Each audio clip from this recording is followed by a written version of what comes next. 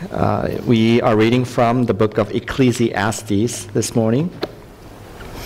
The book of Ecclesiastes, chapter 37. I'm sorry. I'm not preaching from Ecclesiastes. I'm from Ezekiel. So absent-minded this morning. Ezekiel, I should get that right.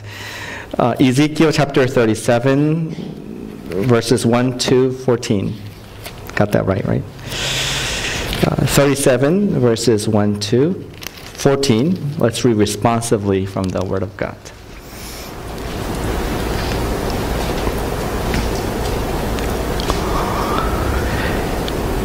The hand of the Lord was upon me, and he brought me out in the spirit of the Lord, and set me down in the middle of the valley. It was full of bones.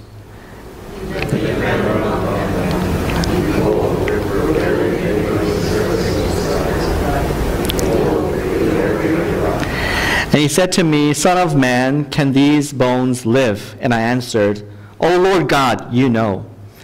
So he said to me, Prophesy for these bones, and say to them, O dry bones, hear the word of the Lord.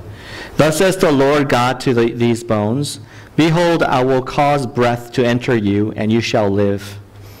I will lay sinews upon you, and will cause flesh to come upon you, and cover you with skin, and breath in you, and you shall live. And you shall know that I am the Lord. So I prophesied as I was commanded. And as I prophesied, there was a sound. And behold, a rattling, and the bones came together, bone to its bone. I looked, and behold, there were sinews on them, and flesh had come upon them, and skin had covered them, but there was no breath in them. Then he said to me, Prophesy to the breath. Prophesy, Son of man, and say to the breath, Thus says the Lord God, Come from the four winds, O breath, and breathe on these slain, that they may live. So I prophesied as he commanded me, and the breath came into them, and they lived and stood on their feet, an exceedingly great army. Then he said to me, Son of man, these bones are the whole house of Israel. Behold, they say, Our bones are dried up, and our hope is lost. We are indeed cut off. Therefore prophesy and say to them, Thus says the Lord God, Behold, I will open your graves and raise you from your graves, O my people, and I will bring you into the land of Israel. And you shall know that I am the Lord when I open your graves and raise you from your graves, O my people. And I will put my spirit within you, and you shall live, and I will place you in your own land. Then you shall know that I am the Lord. I have spoken, and I will do it, declares the Lord. Amen. Thank you for reading the long verses this morning from Ezekiel, right? I've read this story from Chuck Swindoll, one of my favorite preachers. And he tells of a story of a famous violinist. His name was Paganini when he was performing in Italy. He was performing this beautiful piece with the orchestra accompanying him, with a grand audience, and something incredible happened. One of his strings broke, right? Violin has 4 strings, FYI. One of them breaks, and people thought, what is he going to do? But he kept on playing on the rest of the 3 strings. But believe it or not, another string broke, and so he was left with 2, and he was still playing the entire piece on the 2 strings. And most amazingly, another string broke, and people thought surely Paganini will stop and go to the back and redo his strings and maybe play it again. But he paused a little bit, and then he continued on the entire piece on 1 string. And that was Paganini. And after the concert was done, people were all standing up, stand-up ovation, and he was welcomed. His performance was cheered and appreciated all over Europe. As people of God, as children of God, we feel that sometimes our strings break one by one. The strings that we use to play the notes that God has given us, the music that we are meant to play, but the strings that we rely upon each day, the string of health fails. The string of our relationships fails. The string of our stronghold, it fails. Our finances fails. And we are left with maybe one last string that we hold on to continue on the life of faith.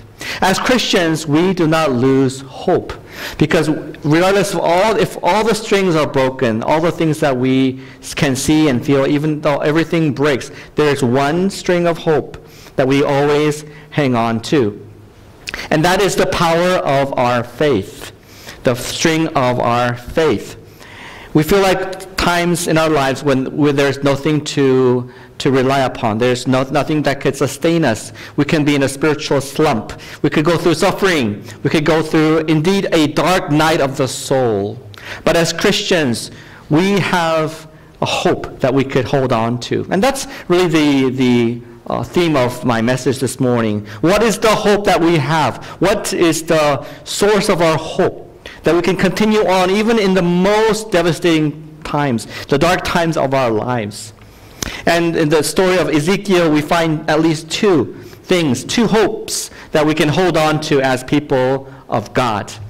As we saw 2 weeks ago, before the Thanksgiving Sunday, we saw that the people of Israel lost all hope, in fact, because the city was ransacked, it was burnt. Remember the picture we saw on the screen of all the city was burning up and the walls were devastated, destroyed? They had lost the string of their king, Jehoiakim. He was lost. He was taken into captive by the Babylonians. They lost the string of their land. Their promised land was taken away. They had no land to live in. They were pulled out from their land.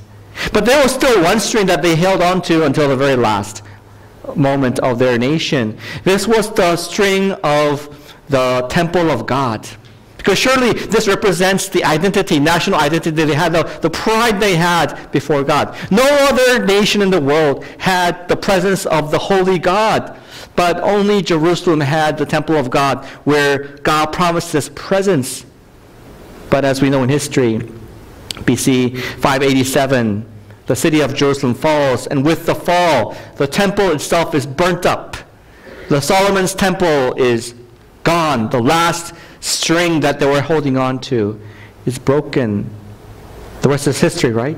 So they are taken as captives into Babylon, and they are no longer Israel. They're no longer a people of God, they thought. But God works in the most mysterious ways, doesn't he?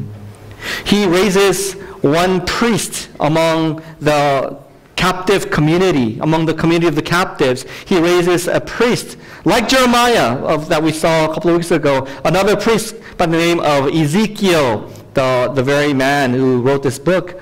And God used him to speak to the exilic community that were now in exile in Babylon.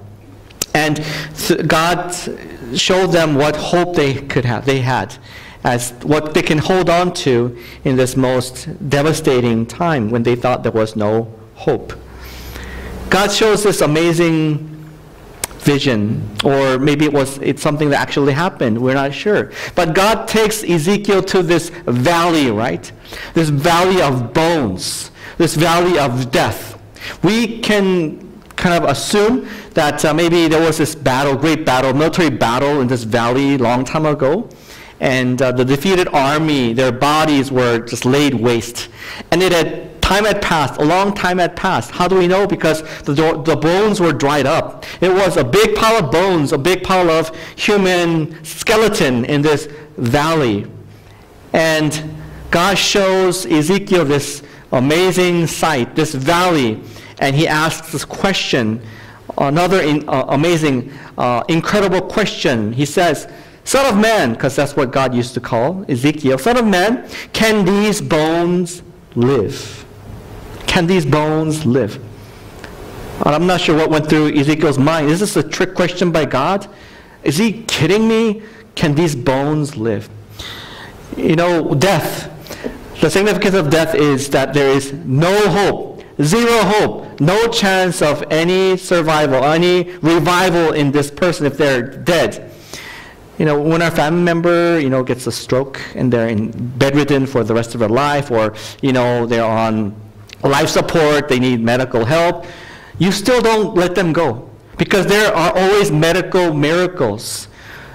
As long as they have a pulse, as long as they have a heartbeat, we don't let go of the hope, because there's always a possibility that they could be resuscitated, they could come back to life and live normal lives. So whether it be 10 years, 20 years, we hold on to our loved ones as long as they have the breath of life, because there is hope. But if you're dead, no matter how you loved your family member, if they're dead, you bury them. There is no hope. There is 0% that anything good will happen to that body. And God was asking Ezekiel, can these bones live? And so Ezekiel gives a wise answer. Oh Lord, I guess only you know, because there was no hope. What does this vision mean? What did it mean for Israel and for us? It is lucky for us that God actually interprets this vision on behalf of us in verse 11. Look with me in verse 11. He says, Then he said to me, Son of man, these bones are the whole house of Israel. Behold, they say, our bones are dried up. Our hope is lost, and we are indeed cut off. This was the spiritual state. This was the mental state of the Israelite community. They knew that they were lost. The temple is lost. Our nation is lost. We have no hope of becoming that holy nation, that priest nation that God had called us to be. And they saw themselves as dried up bones. We are being cut off from the covenant of God, and there is 0% of hope. We are indeed dead as a people. This was the self-image that the people of God had for themselves. And to these dry bones, God was commanding Ezekiel to testify, to prophesy. He says, prophesy over these bones. In verse 4 and 5, going back to verse 4 and 5, God commands Ezekiel to say, O dry bones, you shall live. O dry bones, you shall live. We need to note that this was not just a wishful thinking, a word that just came out of Ezekiel's mouth at random. It was a word that God told him to prophesy, to speak forth. And God also gave the specific instructions what to say. That the sinews, the tendons, the muscles, and the skin will be covered. There'll be flesh. And it should come back to life. And what's amazing is when Ezekiel actually obeyed the word of God, he prophesied to the bones and says, "Oh, dry bones, live." Suddenly there was this clattering sound, right? This rattling sound, as the Bible says in our ESV. And suddenly there was movement and sound. Could you imagine what that must have been? I've never seen dry bones kind of come into place and becoming a person again. So it's really hard for me to imagine. But using my best imagination, what would that sound be like? I thought maybe it's like the tap dance sound, somebody tap dancing, and all this vibrance of life. It's the animated, this quiet valley is suddenly waking up with the sound of life, coming together with flesh and skin and blood. And there was a lot of excitement, a lot of energy in that once dead valley. Again, what does this mean? What did this mean for Israel? Verse 13 gives us an interpretation of what it meant. It was a vision into the future. Right now, you are like dead bones, dried up bones. But God will change that. And let's look at verse 13. Let me read it for us. And you shall know that I am the Lord when I open your graves and raise you from your graves, O my people. It'll be like somebody coming out from their coffin.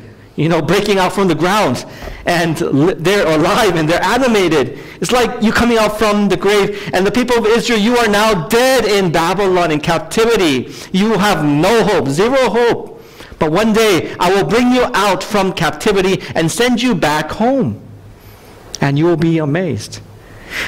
Because this reality, this prophecy was so incredible, God had to show a vision of these dry bones, valley of dry bones, for Ezekiel and for the community of Israel, for them to fathom, to wrap their mind around the concept that God is somebody can bring hope in dry bones, bring life in these dead corpse, the skeleton.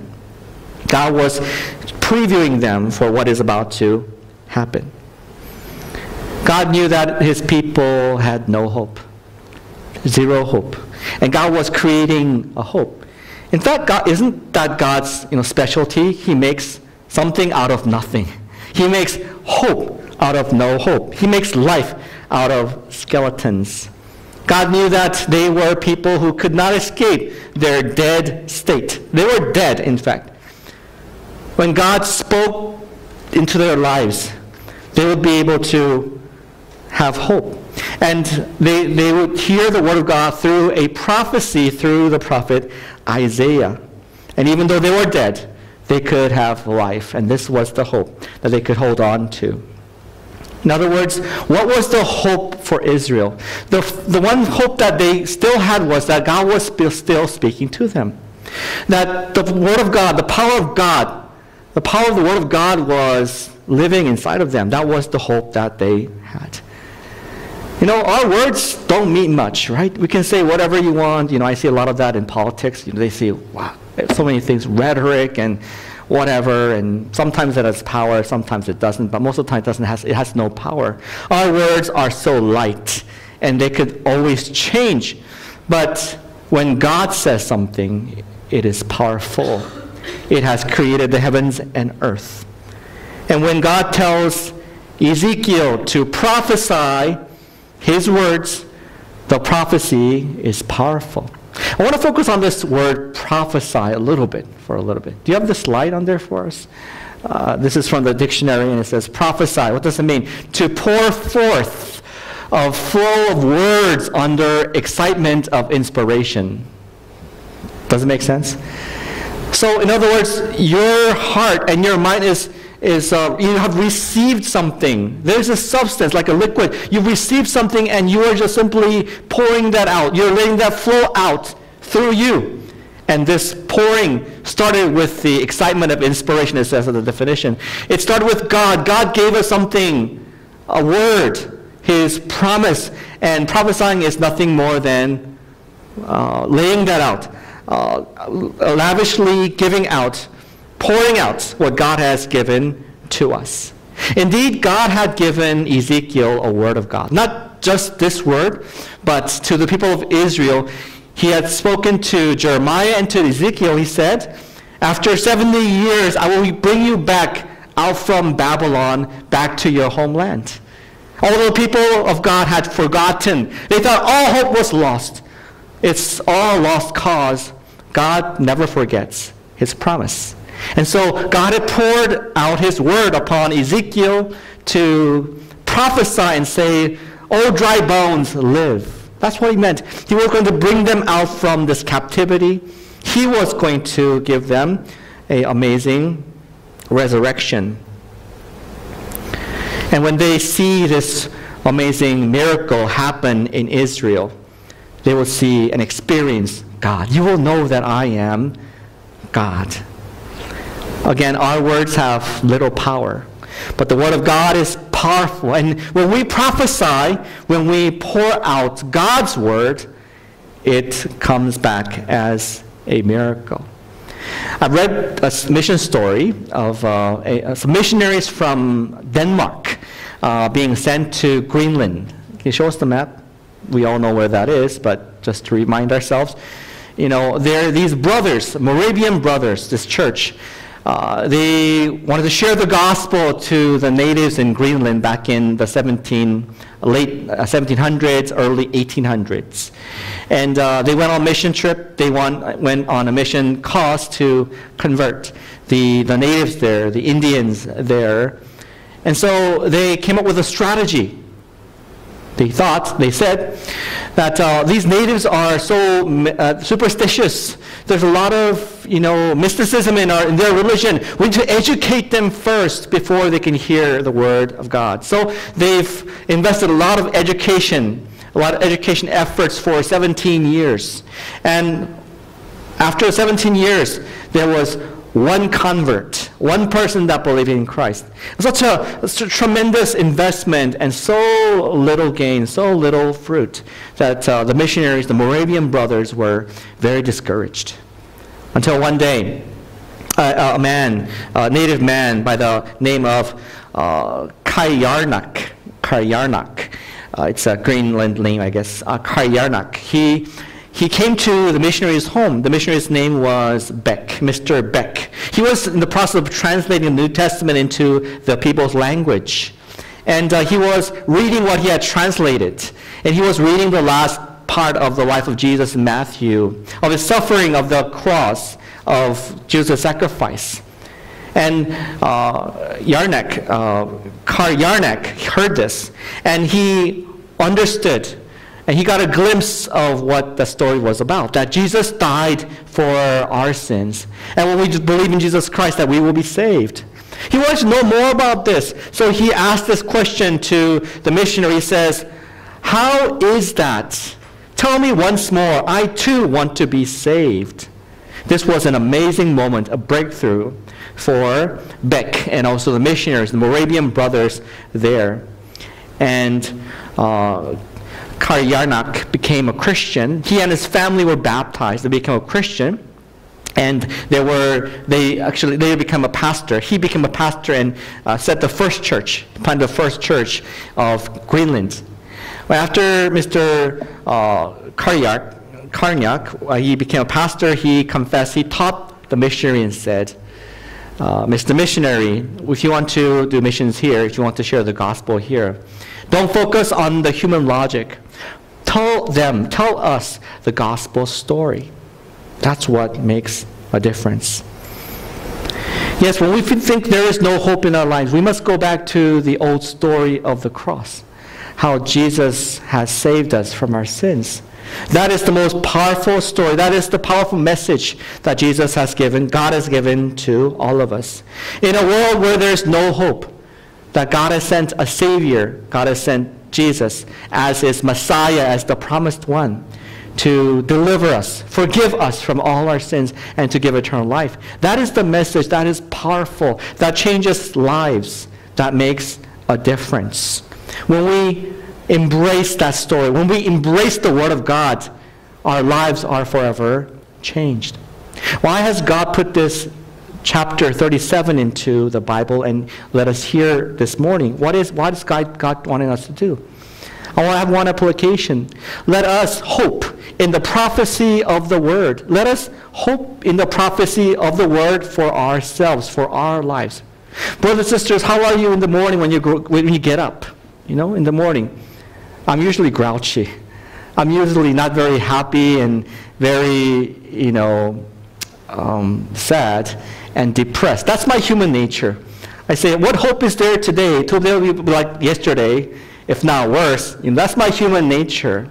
And when I fill my heart, my mind, and my soul with the Word of God, and it illuminates who God is and what He has said, suddenly I have hope.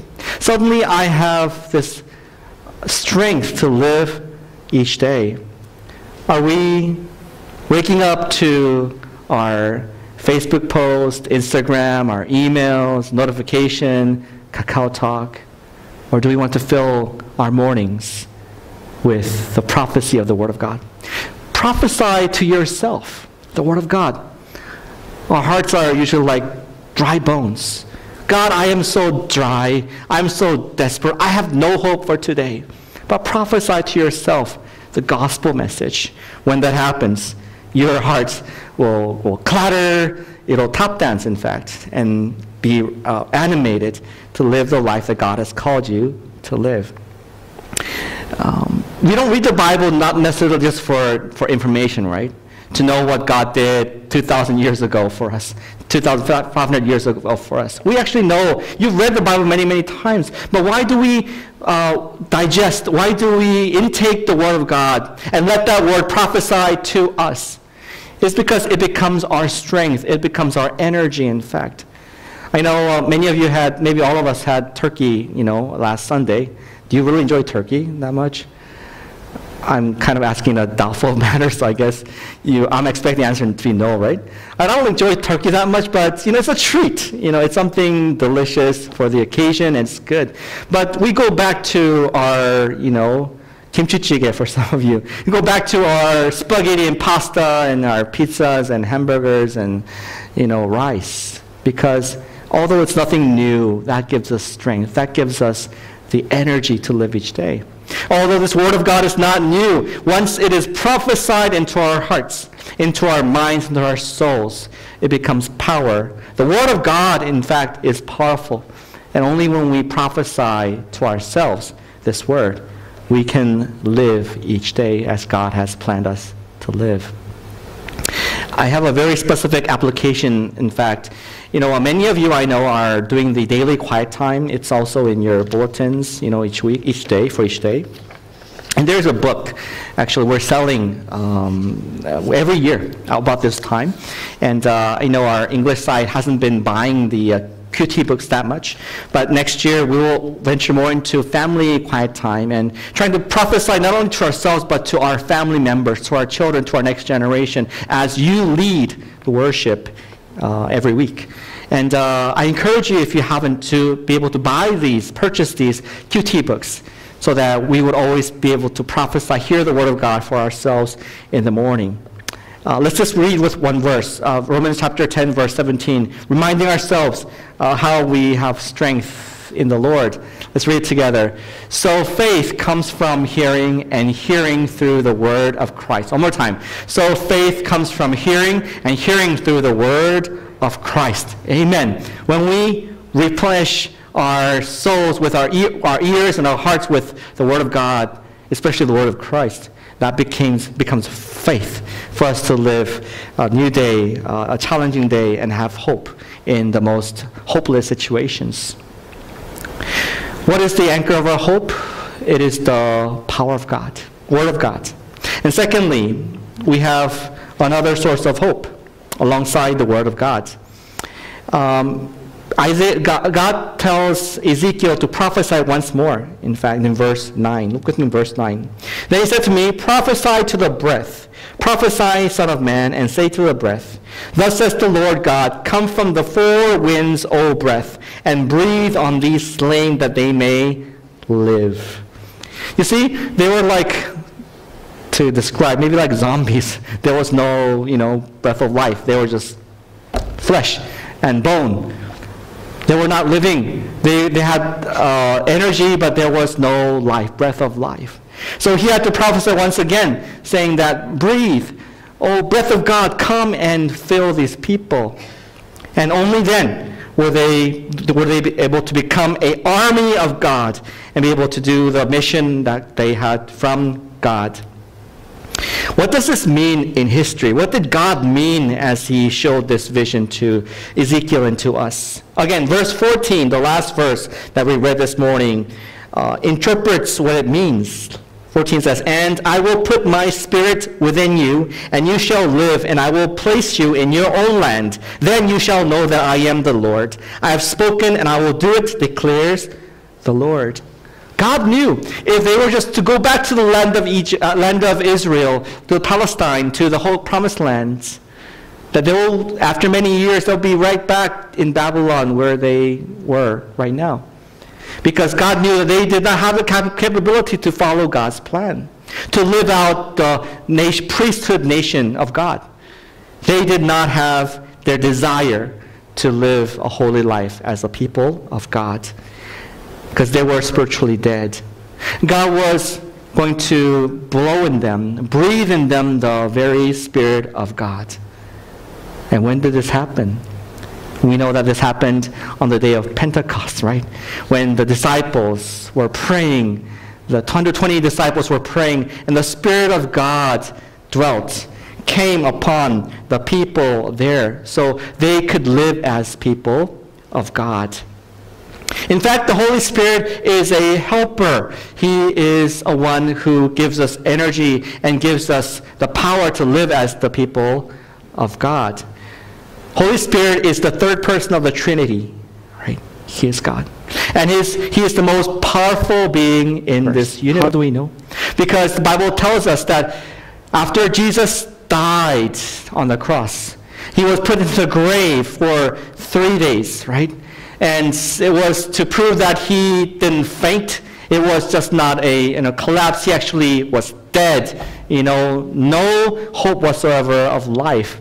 It was the Holy Spirit that raised Him up after 3 days and proclaimed this person to be the Son of God.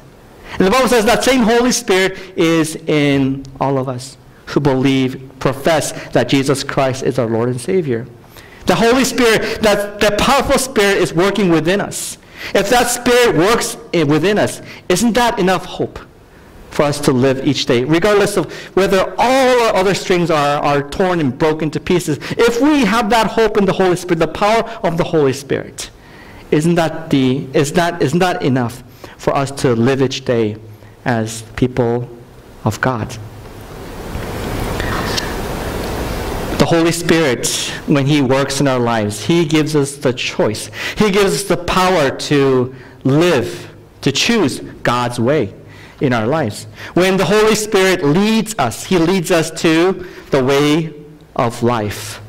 If we did not have the Holy Spirit, we would be good as dead.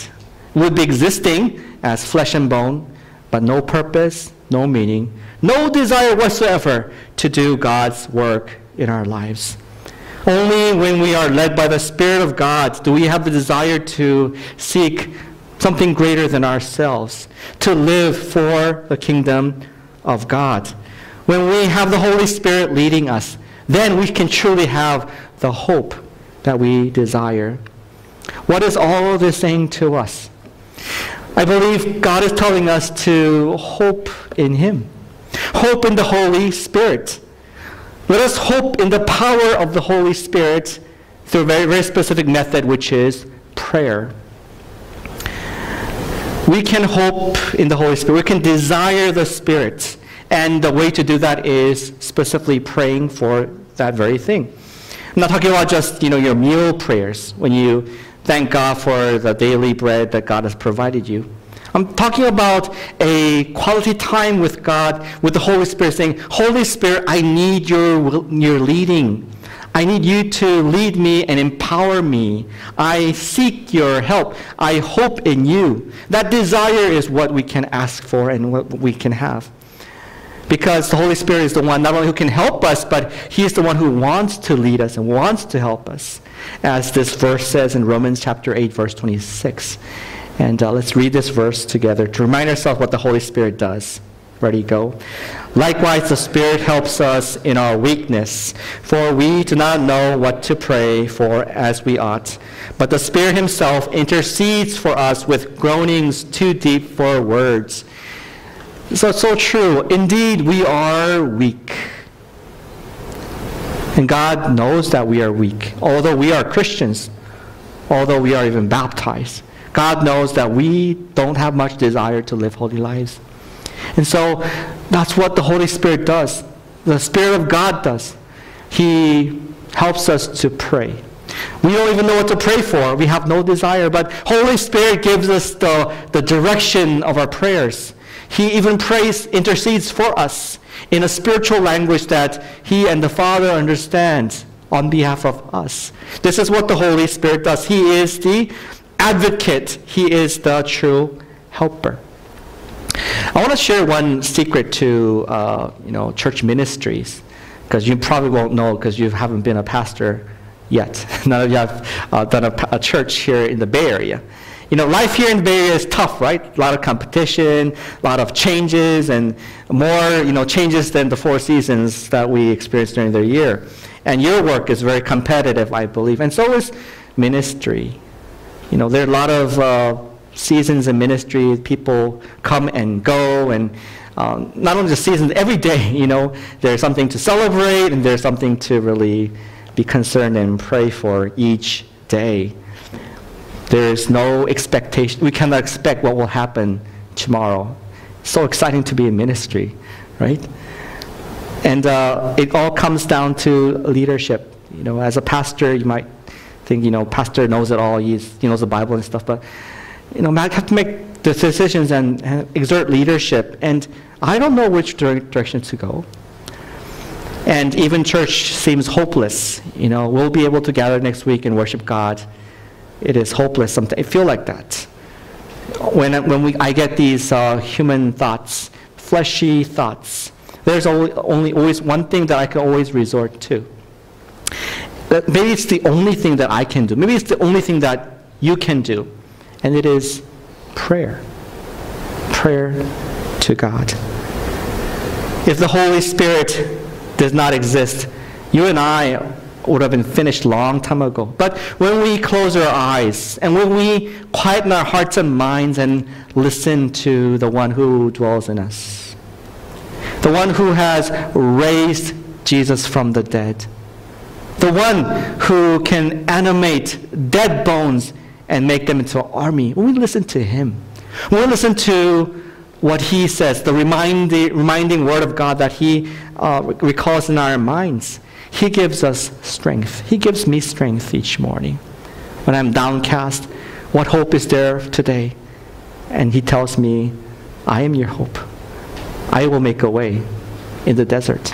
I will make dry bones live. When we hear his voice, when we rely upon him, he gives us fresh strength each day to wake up and to take on the day as people of God. Can you show us our last picture there? And you've probably been there, I guess, right? Land's End over there. And it's a labyrinth. It's a maze. It feels like that sometimes each morning. Which way should I go? What should be my choice each day? The only way to navigate a labyrinth like this, if you don't have the entire picture from above, is when somebody leads you, holds your hands and leads you through the labyrinth, who knows the maze. Only that person can lead us. If all our other strings are broken and if everything else fails, and they will fail, by the way, we hold on to the leading of the Holy Spirit, like our prayer is for this year. As we are led by the Spirit, he will lead us to the path of life. He will lead us to the path of strength. He will lead us to the path of resurrection. And I pray that all of us would live a life of resurrection life, to find hope in the most hopeless places, because he is our hope, because he is the God of resurrection who makes dry bone live. And let this word be true in all of our lives. Amen. Let's pray.